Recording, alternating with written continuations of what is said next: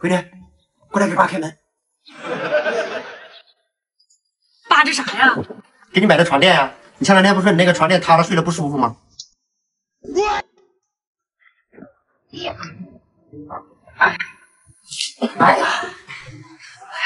爸，你跟我妈商量了吗？我跟她商量什么呀？我作为一家之主，我连买个床垫的权利都没有吗？再说了，我又不是用她的钱，我是用我自己的私房钱买的。就你妈现在站到我面前，我都照买不误。我你也在啊？你什么时候回来呀？我妈一直都在呀。你这也太让我妈失望了吧！你闭嘴！有你什么事儿？你说的不对吗？爸，你跟我妈做了这么多年枕边人了，就连给我姐买个床垫这种小事，你都要瞒着我妈。你是不是觉得我妈小气，连个床垫都不舍得给我姐买？我妈每天都能把1分钱掰成2半花，就是想多省点钱，供我和我姐上大学。你不帮着忙就算了，还抢私房钱。我没那个意思啊，老婆，我是想着这个床垫能试睡嘛，不合适还能退。等我确定买了再跟你说。再说了，我用私房钱买，不也是不想给你增加负担吗？行了，别说了，先把床垫拆开我看看吧。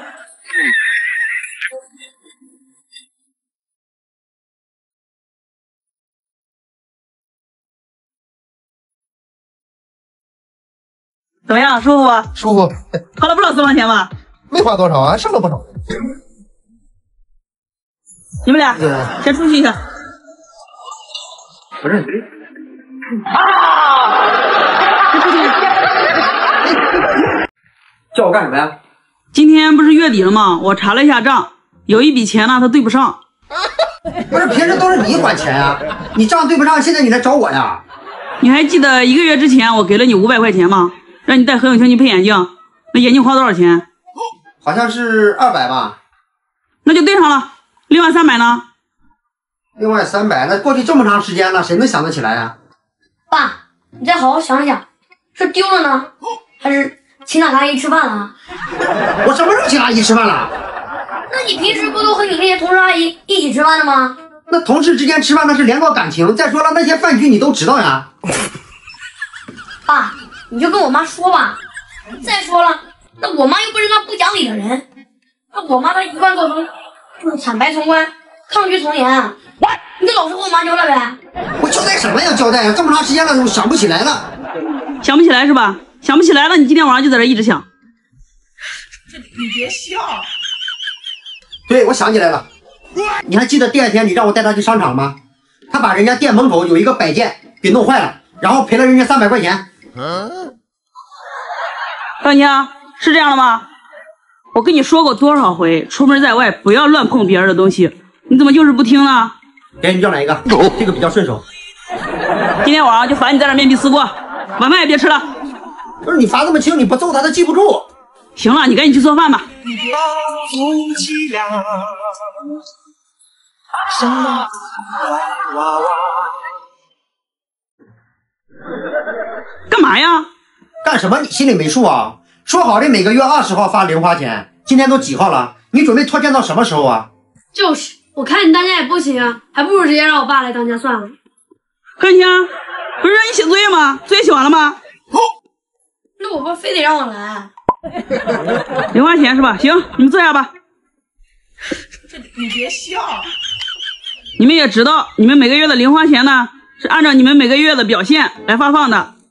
何永清，你这个月的学习各方面都表现得特别突出，喏，这是你的零花钱。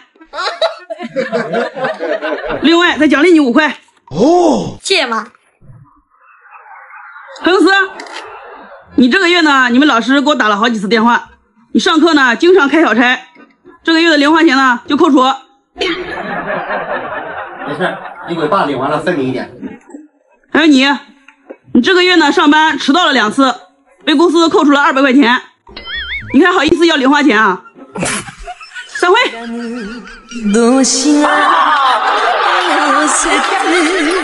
爸，我姐把我那个积木摔坏了。我不管，找你妈去啊！你平时做什么事不都帮着你妈吗？说话也向着她，找她去啊！我向着她？那我问你，我妈老家离我们家有多远？1000多公里啊！那我妈生命中最重要的男的都有谁？不知道。外公，你还有我。如果当你受了点委屈，你可以跟爷爷奶奶说。那如果我妈受了委屈呢？那我妈跟谁说去？我妈离家那么远，何况现在外公已经不在了。如果我再不帮她，我再不向着她，你说你让她怎么办？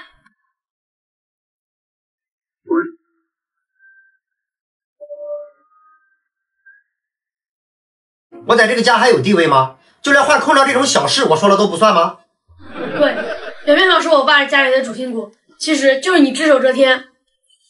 妈，你们有点真实吗？你爸嫌家里的空调小，他非得要换个大的。爸，你们有事就不能商量一下吗？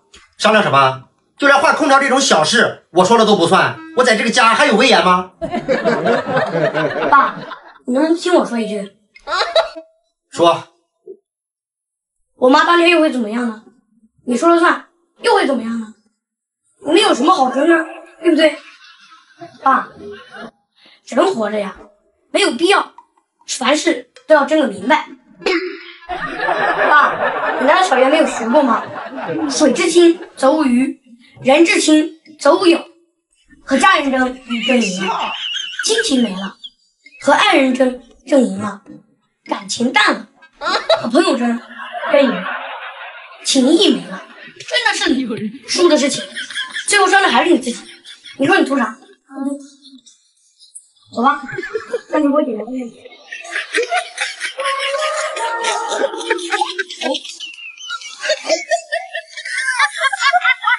哎呀！